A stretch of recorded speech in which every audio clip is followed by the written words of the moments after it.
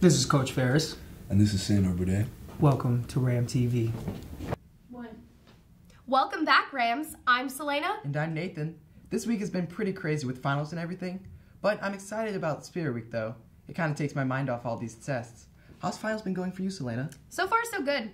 It's kind of stressful, but luckily there's the dance to look forward to at the end of the week. And just a reminder for everyone, the Silas Snowball will be held this Friday the 3rd from 8 to 10 p.m. in the gym. Tickets cost $5 for people with ASB and $35 without.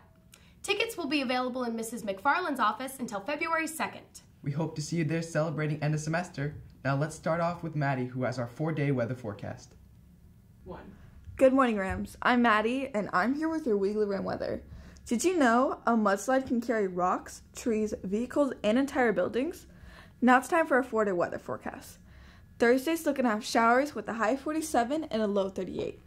Friday's looking to have showers with a high of 48 and a low of 40. Saturday will look rainy with a high of 50 and a low of 41. And finally, Sunday will have rain with a high of 50 and a low of 41. That's all I have for this week. Now back to you. Thanks, Maddie.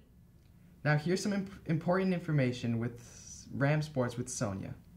Hey Rams, it's Sonja coming back with your weekly Silas Sports. This past week, the boys basketball team fought in their last home game against Mount Tahoma and won 70-65. The girls also took on Mount Tahoma and took the win 34-29. If you're interested in next session sports, they include boys soccer, boys baseball, girls tennis, softball, and track. That's it for this week. Now back to you. Thanks, Sonja. Up next, we have some important information from the yearbook team.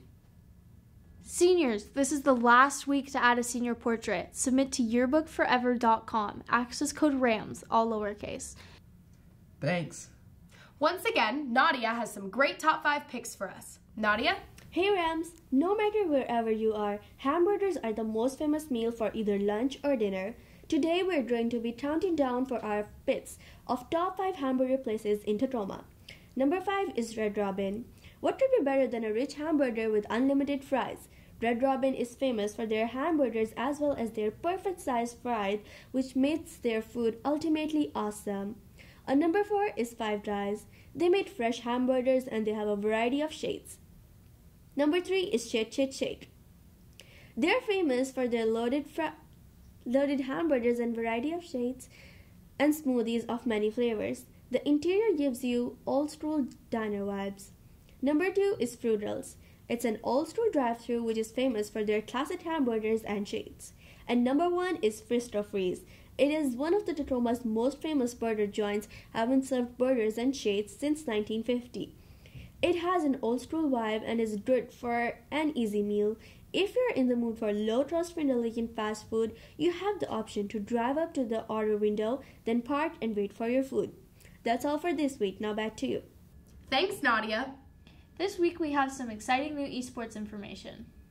Let's see what they have for us. Attention Silas students, if you have not heard already, Silas kicked off their very first season in esports. It was a very successful season with the Rams finishing second in the tournament. Way to go Rams! The sign up for the next session is happening now. Come to the informational meeting on February 7th at 2:10 in room 409. The sports that will be played this session are Overwatch 2, Rocket League, and chess. These sports will only be played if there is enough interest. Again, the informational meeting is in room 409 on February 7th. Hey Rams, don't forget to attend the Snowball hosted by your junior class on February 3rd from 8 to 10 p.m. in the gym. If you want to bring a guest, forms are available in Mrs. McFarland's and the main office. Return your forms by January 27th. To see if your guest got approved, there will be a list posted outside of Mrs. McFarland's office, which can take up to 2 days after turning it in.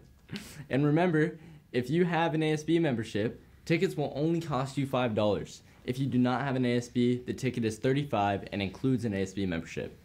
You can also check with Mrs. McFarland to see if you qualify for free and reduced lunch, which can reduce the $35 ticket price to only $5.